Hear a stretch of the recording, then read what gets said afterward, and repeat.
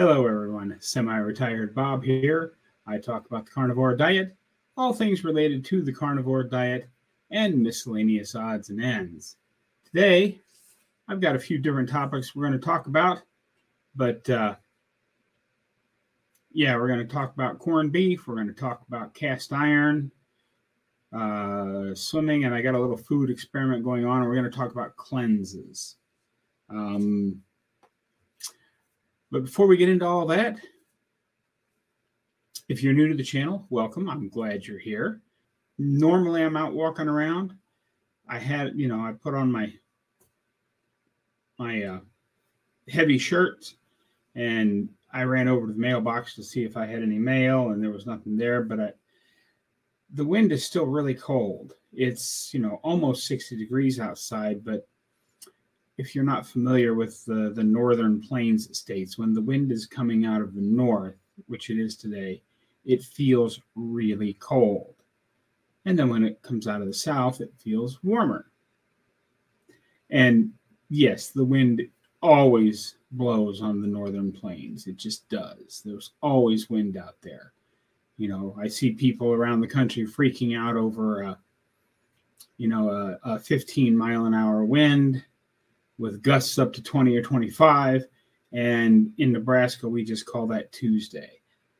But anyway, if you're new to the channel, welcome. I am glad you're here.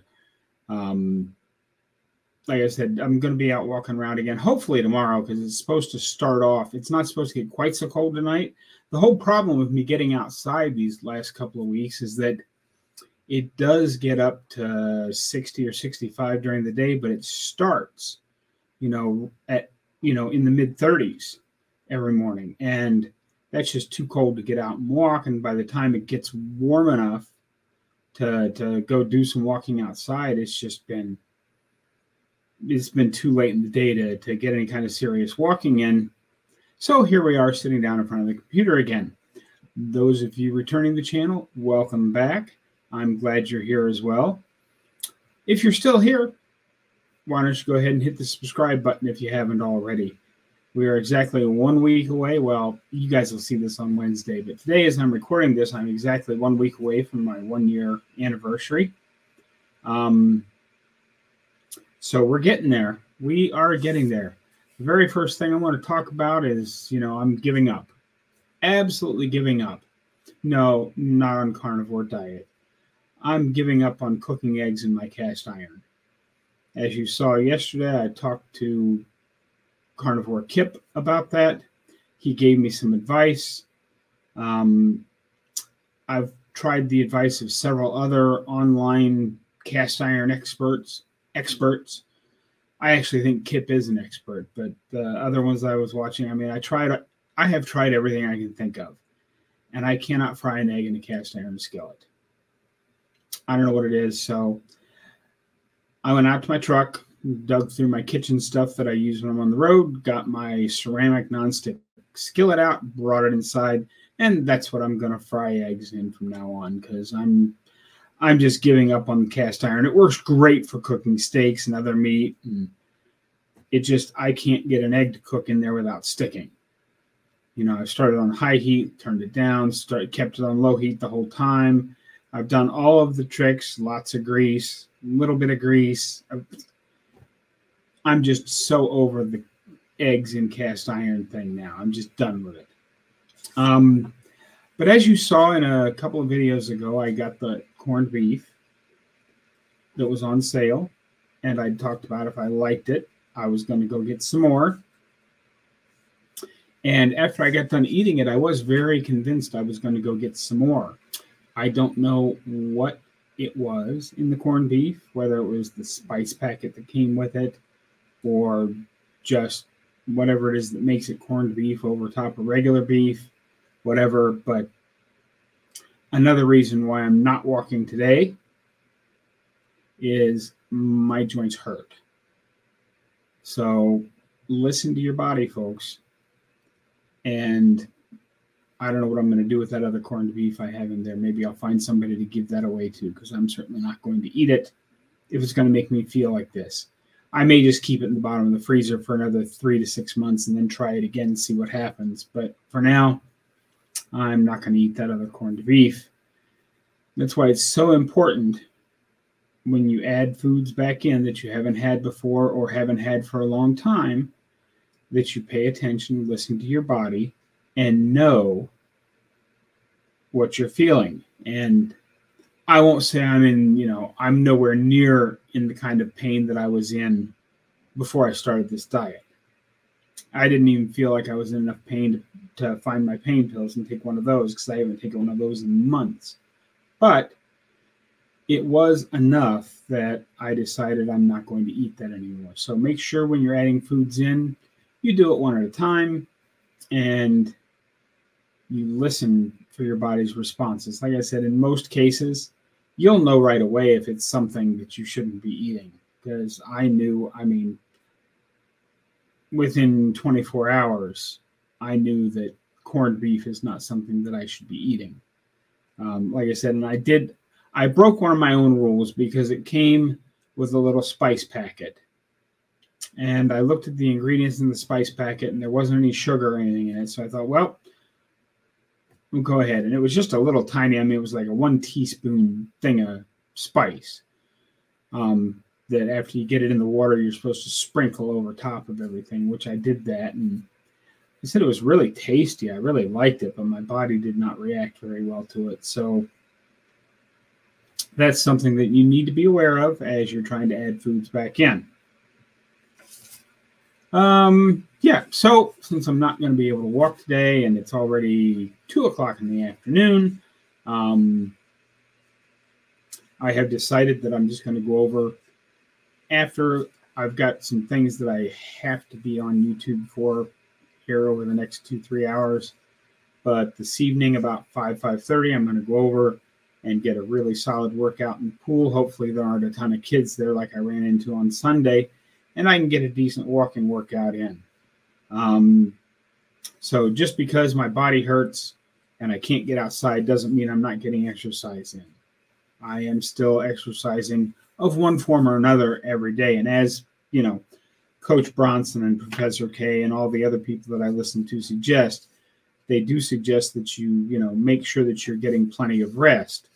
Well, I did a walk yesterday, but I only walked about 1.5 miles.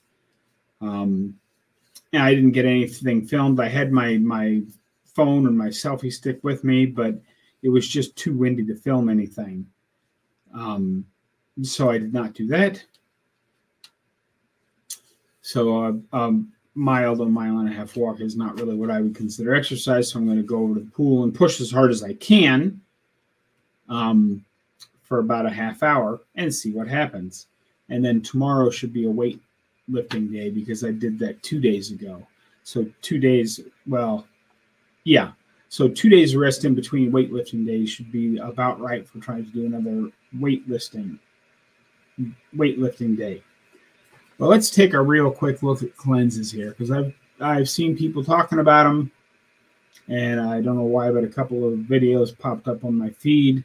They're like, yeah, here's a liver cleanse for you. Buy this product. Here's a liver cleanse for you. Buy this product. The very best liver cleanse in the world, well, second best. The second best liver cleanse in the world is the Carnivore Diet. There's nothing in the Carnivore Diet that's going to hurt your liver. And if you stop pouring fructose and carbs and all the other things down your throat, you don't need to go out and spend money, waste money on liver cleanses or detoxes, or detox your gut, or cleanse your kidneys, or any of that other kind of stuff. Just do the Carnivore Diet. It's about as anti-inflammatory as you can get. Of course, all eating causes some inflammation because your immune system is highly involved in digestion. So every time you put something in your face, your immune system kicks into action, which causes a little bit of inflammation. It's not inappropriate. It just is some inflammation. So you're always going to have a little bit. but especially after you eat. And I have been walking, just a 15-20 minute walk after my meals. So I'm actually planning on doing more. I'm going to eat just before, 15-20 minutes before I go over to the pool. So we'll see how that goes. But back to cleanses. Carnivore Diet is the second best cleanse you can have. The very best cleanse is just do a water fast.